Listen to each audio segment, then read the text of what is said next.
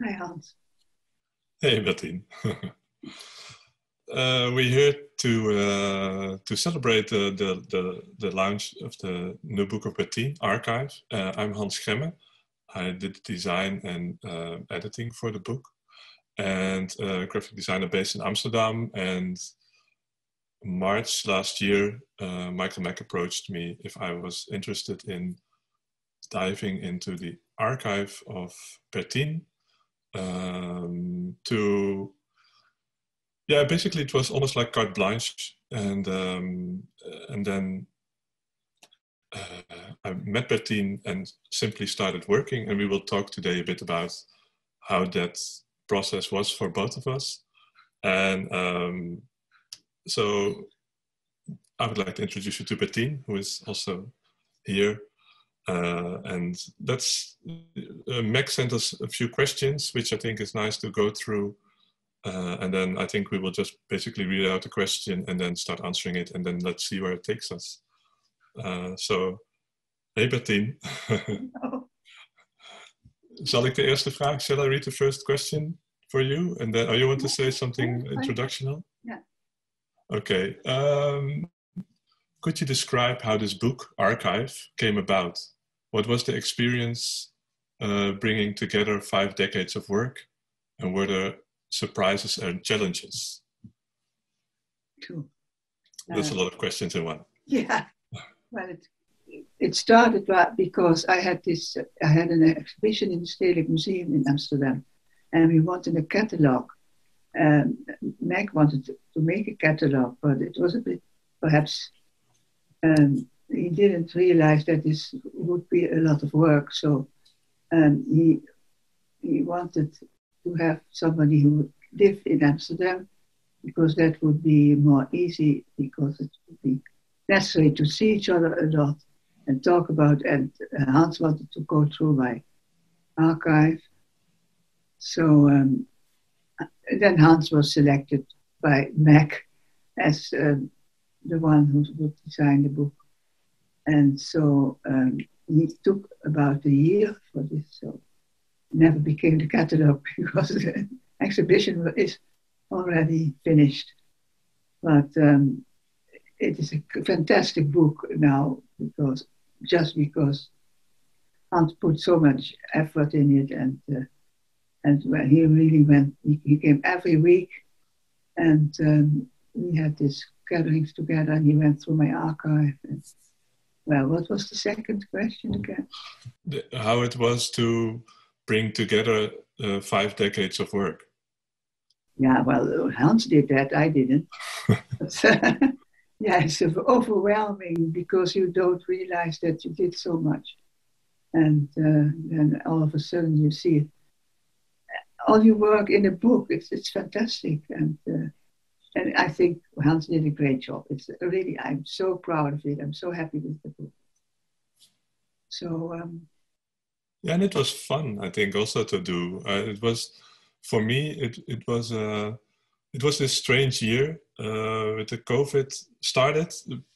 We started, I think our first meeting was that we were doubting if we should give hands. And I thought you said, so that it was really the point of what's coming and we didn't know. And that was exactly the moment we started. And then the first weeks we thought maybe we should meet, but then it became in this strange year where everything was sort of like silent. Like we had this weekly routine, like every Thursday morning I come in like 10:30 or something. With mask? Yeah, with a mask and with gloves, but the gloves was also good because I was touching all the negatives, so it's better to have that anyway. So that was sold as well. But no, so it was surreal, but super nice as well, I think. It was one of the few routines I had in the whole year. I don't know how it was for you, but it gave some structure, and there was also something I was really looking forward to because it was so much. I had to do it part by part, and in my case, it works that at a certain point, also if in a museum, sometimes you have these days that you can only handle 1 or 3 rooms, and then you're saturated because of all the visual information. it was the same here, that I was simply working as long as I could, but it was maybe 1 or 2 binders every week, and then I had to stop because there was so much information to process. But that was, I really enjoyed it. This aspect of meeting every week and simply continuing.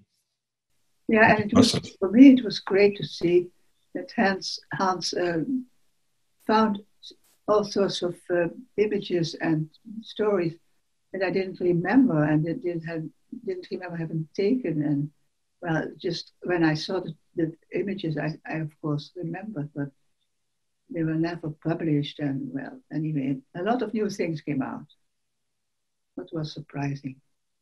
It was also nice you were in the room also working on your own things and email, and but you were always available. And then sometimes I remember this, I was into the Avalanches project from the USA, and I was looking for the specific image of these 2 boys who play with a gun. And I thought I had it, but then you pointed out, no, it's the one next to it, because you have a whole series of maybe 20 pictures of them. And then they turn around. And then it was really nice because you immediately, you pointed out that I didn't have the right one. And then you started telling how that you were back in the moment and you shared it with me. That was quite nice, because I think they had an argument or something about who should shoot, or they both wanted, or do you remember? Who had the gun? So yeah. And that was really nice too, and I also felt very privileged to be able to see also so many new things. Also, of course, many things I knew, and to be able to ask you anything. You were very open, and you also didn't say you cannot look at that folder or that. You gave me full access, and it was very special. And then I think I'll just, for the sort of structure, there's a question for me. How did you approach this design process, and where were your guideline principles? In that sense, this was on many levels for me a very different project, because usually when I start, I have this sort of barrier that I almost dislike to start a new project, and because I simply don't know what to do in general, then I feel very almost vulnerable, that I think I have no clue what to do with this kind of material. Then I get a folder from somebody, and my way of dealing with that is, and I know it's with every project, and it's the first week mostly that I'm working on a new project that I have this sort of almost, I simply don't know how to start, and then I just start, and then it's, for me, designing is really like a working process. I simply start putting things in order, and then I see what works and what doesn't work, and then the whole project will evolve in a natural way. But this case was completely different, because I somehow cannot really remember that I started designing. I was just going to Bertien, looking at as many folders as I could, and one day then I went back to my studio, I processed all these images, because I made images with my iPhone to remind me what I was looking at, and then try to catalog that and archive that. And I was doing it every Thursday, so looking, archiving, but then also immediately thinking about what was I looking at. And the one week I would focus on a specific series, other week I would focus on special notes that you would make on your sheets, or there were little scribblings there, and or even we talked about the first stamps you got with your address, and all this information I tried to process, and then yeah, as I said, I cannot really remember starting because it just happened, and it felt very natural. And this was for me, it started more as a thinking process than as a working process, but it was really both. And it's a bit the same feeling now, that I also still don't have the feeling that it's. I mean, the book is there, but it also feels that it's not finished yet. So it's also nice that now started working on your website and thinking about maybe doing a exhibition in the space at my studio, and it's not finished yet. I think it's just starting. The book is finished, and that's really nice. But it feels also as it was a beautiful first step, I think. Yeah, I'll miss I miss our meetings on Thursday. So I hope we will continue to do something. Yeah, we will. After the summer, I think I will be back, and we will think of things to do. Yeah. Look forward to that. Oh yeah, about the text collected in this book, there are diary extracts for the China part, the America part, the Russia part, but there's also they form a kind of autobiography, but there's also other text involved. And could you maybe say something about that? I think people should read it. Okay, yeah. Yeah, this is something I can't talk about. It's very personal, but there's some. I think there's also another question in how far is a photo book and taking pictures autobiographical. Mm-hmm. And of course it is. It's always about the person who's taking the pictures. All it's about yourself, but you're not aware of it. It's not a conscious thing.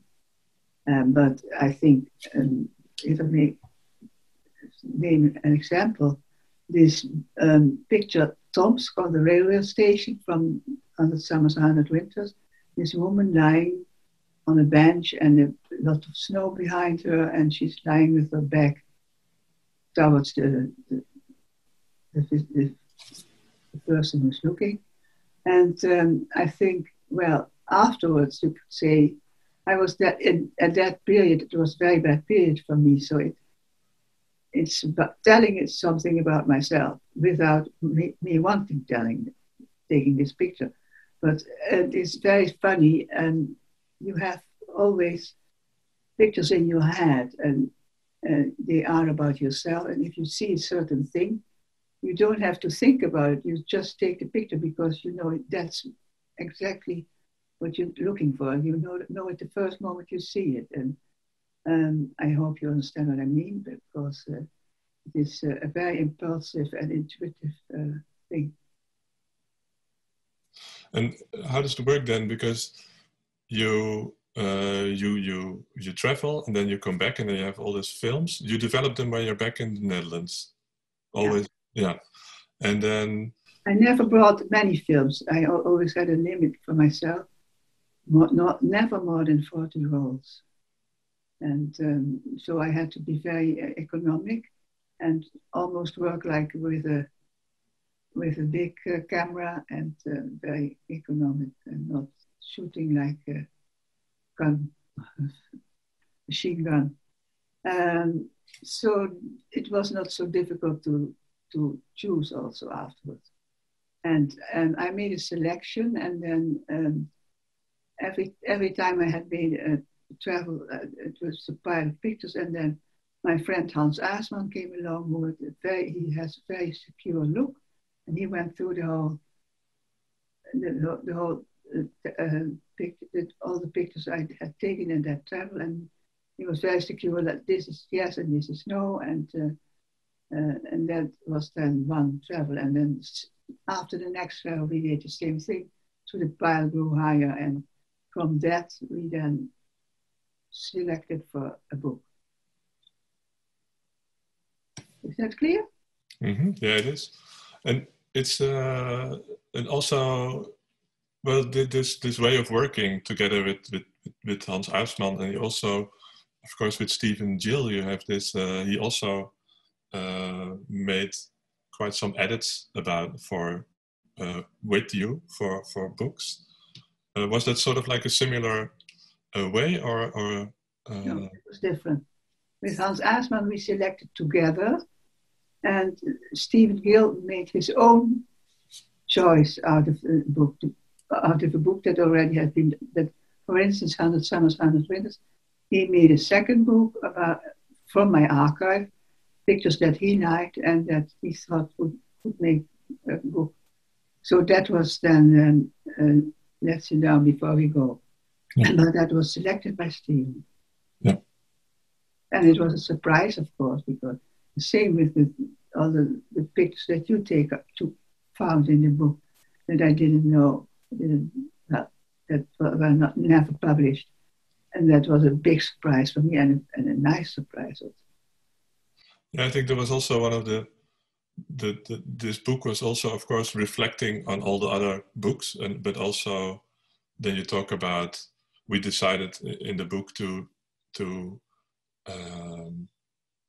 use the travels as a sort of starting point, and then in a chronological order, starting with first at home with family pictures, and then I think Budapest was the first one, and then continuing all the way to Ireland, and then we, of course, there were some gaps in between, but also I think at a certain point it was also nice to think about that it's not a book showing all the other works of the books. So, for instance, with Budapest, we went back to your first selection, which I quite like. That it was a bit more rough and my own selection. Yeah, your own selection. Yeah. So. And then Stephen made a selection. Yeah. And then so a third selection. Yeah, exactly. And then we added some things like the Romania trip you did in the early 90s when the regime was about to be toppled, or it was toppled already. It was already, the Ceausescu regime was just gone, right? When you went there. Yeah, I came there in January 1990. I arrived. Yeah. And it all happened in 89. But a few days before. Yeah. 1 or 2 days. And then it was war in Budapest. Shooting and it was very exciting. And one of the questions was also about how, after a year and a half of restricted movement, how is it for you? I know the answer, but I will. Do you look forward again to travel, and is it an essential part for you? Well, first, do you look forward to travel again? At the moment, no. I'm fine with this because I'm traveling in my own home with my iPhone and with a Polaroid camera, and so that is what I'm doing now. But yeah, I think in about half a year or so, we will start traveling again. Is it the essential part of making work also to travel? No, it's not, because you also can do it at home, but it is different. I know that you're longing for the woods again and nature. Yeah, that's true. No, it's different. But of course, traveling for me has always been very important because I need stimulation of my curiosity being fed and seeing new things and get this excitement of being somewhere where you are a complete stranger. It's and meeting other people and different people, and that's important for me. This excitement and this curiosity. But if you, you can find it at home if you are clever enough. I mean, if you know how to do it, you can find it everywhere. Yeah. Oh no, it's not true. I had this. The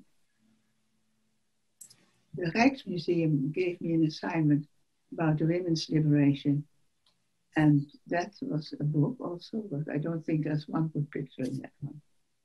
So it's not always true what I said. Yeah, one thing I was curious for, because when I was thinking about this conversation, and that for me, there's it was also the how I came across with your work. Was I was still in art school, or just graduated, I think, 2001, when it was this book, East with West Wind, um, was published, and that was for me my first encounter with your work, and I immediately bought the book because for a lot of reasons I was attracted to it, and for me the book is really it's about it's you dive in and you understand the images, but you also don't. And what I like specifically about this book is that it's really, for me, it's about the flow, and it's also all the images. They are well bleeding on three sides. This side is white. I was also just graduating as a design student, so I was also looking at it from that point of view, that I thought it's so well done, and it's about edit, but also I noticed with very small like it is very well designed, but it's also the design serves the photographs so well. And it's done yeah. And how was it to collaborate with them, or was it was done with Linda or with Amma or with both? Linda, yeah. With Linda. Yeah, and it's very good cooperation, yeah. Yeah, I you can see that at this book. And how was the edit, for instance, done? Was that done by you already, or by the publisher for building? Yes, I had done that with Hans Gremmen. Yeah.